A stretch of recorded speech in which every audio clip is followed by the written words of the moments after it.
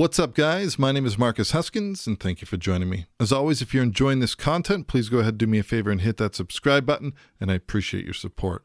All right, in today's video, this is going to be a two-part video series because I definitely want to break up the information that I'm about to share. We are going to tackle how to use the Soundset Builder within PreSonus Studio One. Now, for the most part, this should cover, even if you're still on version 3, it should be the same. I don't think there's any major changes between version 3 and version 4 in terms of workflow. All right, first of all, what is the Soundset Builder? Well, when you load Studio One, you have this Files tab. You have all these little icons over here. Essentially, these are folders that are copy protected by PreSonus. So we have things like our impulse responses. We have our, depending on the sound set that you have installed, for example, it may have different things. So this one has a bunch of presets for different bass guitars. This is part of the core library. If we go to something like Impact XT Kits and Sounds, we have some music loops in there. We have all of our impact presets. We have loops that are in the form of audio loops. We also have samples that are in the form of one-shots that have no tempo information. So if you think of a sound set as just like a folder that's sitting on your hard drive, but it's copy protected or encapsulated, that's the way to think about sound sets. And we also have an image. We can click, we get a large image preview. We have the basic name, the information, copyright, and we also have the option to view a website of the actual developer or the person who made this sound set. Okay, so all that being said and done, let's go to our Files tab. Essentially, I've navigated to this folder over here, which is where I'm going to build this sound set. Right-clicked, and I've chosen New Tab from here. So I'm able to go to a tab so that we can see everything that we need. Now, if I expand this, you'll notice that I have a folder structure that's already built. And I also, in an effort to save time, I have some files that have already been placed directly in here, but I've built some folder structure that's relevant for what we need to do. So the first thing you need to do if you want to use a Soundset Builder is you're going to go to your Home tab. We're going to go to Cloud. We're going to go to PreSonus Exchange. We're going to sign in. And in Extensions, you want to look for Soundset Builder. Now, I'm on version 4. So you would go ahead, find this, click the install link, and then essentially you'll be asked to restart Studio One and it will be available in your extensions. So if I go to My Extensions here, you'll see we have the Soundset Builder directly within here. All right, now I've already got this installed, so I'm not going to worry about anything there. Okay, so the first thing to note is that whenever you're working with a folder, like I said, you can do some work ahead of time, and I would recommend doing some work ahead of time. I've built this folder. I've titled it what I want it to be. I have a folder in here for my loops. I've got a folder in here for eventually that will hold music loops, folder that holds one-shots. I'm going to use the one-shots to actually build an Impact XT kit, and then I'm going to save a preset. Notice here that I have a presets folder, and then I have a subfolder. We're going to get back to this in a little bit, but there's a reason for that. And then I also have a folder here for SoundX files. The only time you may need this is if you're working with Presence XT instruments and you want to copy protect or encapsulate your Presence XT patch in a SoundX file. So all that being said and done, really quickly, let's take a look at why I have these two subfolders in the presets. If I grab any one of these instruments, like this one here, for example, notice how we have these folders over here. Now within these folders, we have subfolders, and then we have the presets located here. Essentially, I don't want my presets that I create to be at the very, very bottom. I want them to be organized. And you can see here, like I have Marcus Huskins Music. I have a bunch of presets that are in a subfolder so that I have some organization when it comes time to being able to view my content. That's the reason I've done that. All right, so the first step is we have our folder. We've already put some content in it. One thing that we can do, the minute you install the Soundset Builder, you will have the option to right-click and mount folder as Soundset and pack Soundset from folder. This is the very final step before you pack, but what we are going to be working with is the mount folder as Soundset option. But before we do that, I just want to take a look at one thing. I have these two files over here, which are essentially drum loops that I've borrowed from another library. They have tempo information. Studio One always uses audio loops for any audio loops. So it uses a lossless compression, and it also has chord track metadata information available, and it also has tempo metadata information available. Really quick and easy way to be able to convert these is by right-clicking, we can convert to an audio loop. So now we have an audio loop version of these files, and you'll see they have 95 BPM, 95 BPM. The date has changed over here. Now I don't need these two anymore. I can just right click. I'm going to just delete these. So I'm just going to right click and delete these files. It says, do you want to delete these permanently from disk? And I can say yes. So those are going to be gone now. Now, one thing I would say is anytime you're working with loops and you're dragging stuff over, definitely you want to make sure that you are using an option or an alt drag. So you're working off of copies of the original. So I've done that. That's my first step. That's something that I can do ahead of time. Now, the very first step in working with a Soundset is right-clicking and mounting the folder as Soundset. Here you have an option to give it a title. The title is essentially the same name as the folder, the main folder that we're using. Presets, this is important. I named my main presets folder, which is like the top level folder where all of my presets are going. I called that presets. Nice and easy to remember. We'll come back to this in a moment. The next thing you want to do is, you don't have to do this, but it's nice. I'm going to choose an icon that I've loaded. This is a huge file. I believe the minimum recommended size is 512 by 512, a square aspect ratio. So I'm going to load that. So this is now going to be part of my Soundset. I'm going to call this, I'll just put my name, and you would put your brand or your name. Description, you could say an example Soundset. We'll just call it that.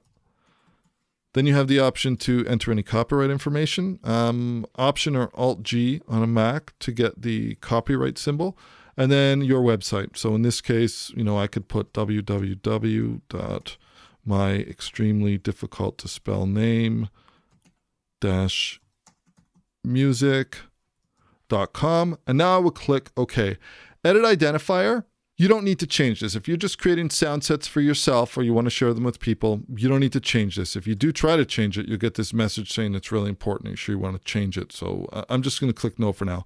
So you can leave this identifier as is, and that'll keep yourself out of trouble. Don't worry about it. Let Studio One handle that behind the scenes. If you ever want to create content directly for the PreSonus shop, directly for PreSonus as a developer, that's something you would get in touch with PreSonus for, and they would supply you with your own unique identifier. So I'm going to click OK. And now essentially what's happened is we have mounted this folder as if though it is a sound set. So now if I come into my Files tab and I go to Sound Sets, let's go up a little bit. Here we are, example sound set. So now even though I don't have this installed on my system as a sound set, just the fact that I have mounted this folder as a sound set makes Studio One see it as a sound set. So now the basic premise is this. If you are creating any presets in terms of virtual instruments like Impact XT, for example, you definitely want to make sure that before you create the presets, before you've even started with the presets, that you first create your folder structure, pull over all the material that you are going to need, mount the folder as a sound set, and then I could go ahead and start creating a preset. So we're going to go through this really quickly, and then I think we're going to leave this as a part one. So I'm going to drag in an instance of Impact. And this is loaded a blank instance of Impact in the default setting. Now I'm going to go back to my Files tab in my Sound Sets, and I'm going to go to my One Shots folder, and let's start populating the pads with some of these samples. So I've got my snare, and now I'm going to use, let's go with hi-hat closed, and then we'll go with hi-hat open. Now, I'm not following any drum MIDI map or anything, and I'm not even worried about anything here for now. I just want to build an instrument that works. Okay? Now, while we're here, let's shift select both of these, and let's set these both to choke group 1. So this pad over here will cut off this one, or either one. So it becomes kind of like monophonic. All right, so now that we have the samples dragged over, the one thing to note is I am dragging these samples into this instrument while this folder is mounted as a sound set. This is the most important thing when creating your presets when you're working with the Soundset Builder. If you create presets with a folder that's not mounted as a sound set and then you mount it, they won't work. It'll be broken.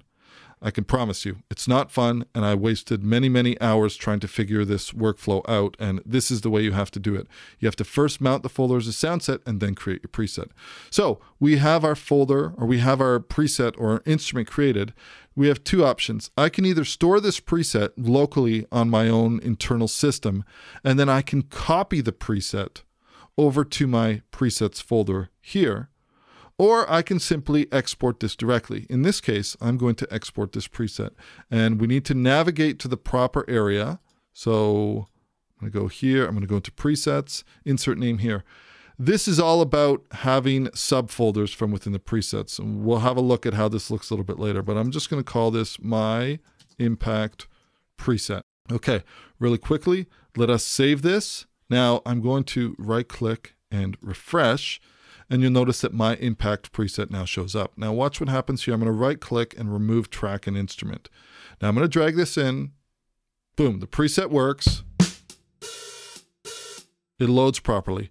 Now watch what happens. I'm going to right click, remove track and instrument. Watch what happens if I come back to the Files tab, and we need to go to the custom tab that we created, and I'm going to unmount this folder. So now this is just a regular folder. Now watch what happens if I go into the presets and I take this and I try to drag it in. We're getting a missing samples dialog box. Why? Because Studio One is referencing the file path as being in the Soundset. But we're using a regular folder, and the regular folder, the file path of these soundsets in this regular folder, or rather of these one-shots, is literally Marcus Huskins, Macintosh HD /documents/ this, wherever they're sitting on my system. So let's take this, remove track and instrument. Now watch this. We right click, we mount the folder as a Soundset again. We'll click OK. Now I can load the preset either from here or I can load it from the Soundsets. It's the same thing. It's being seen in Studio One as a Soundset in either scenario. But let's go back here. Now if I drag this over, boom, that loads properly. Now, right before we go really quickly, I want to focus on one more thing. Once you've created your preset, the preset that has now been exported to the actual Soundset using one-shots from within the folder that's mounted as a Soundset, at this point, it might be cool to do something like some music loops. In this case, since we're using Impact XT, I'm going to create a pattern part, something really simple. Let's do something like, we'll do like this. So now let me just loop enable this. And then maybe I want to do something like this, where I do kind of like every other one, like that. Okay, let's do an open one.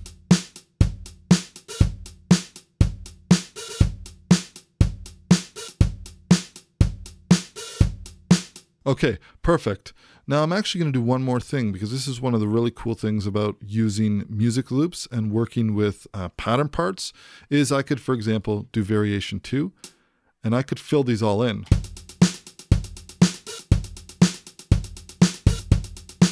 Okay, so we have two different pattern parts. We've got variation 1 and we've got variation 2.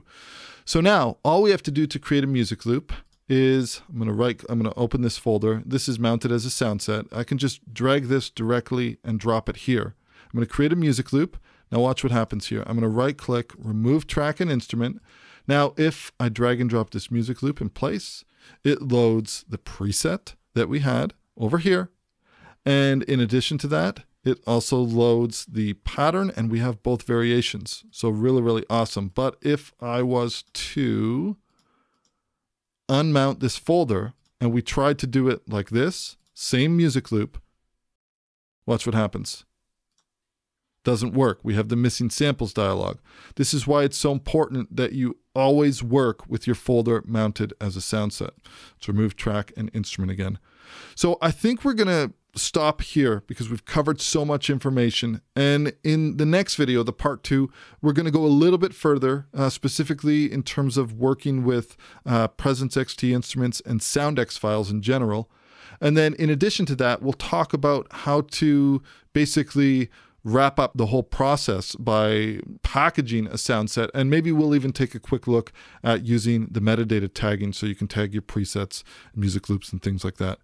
Anyways, that's all the time I have for this video. I hope that you enjoyed this video. If you did, please consider hitting that subscribe button. Any questions or comments, leave them down below. I will do my absolute best to get back to you. And as always, we will catch you in the next video. Cheers.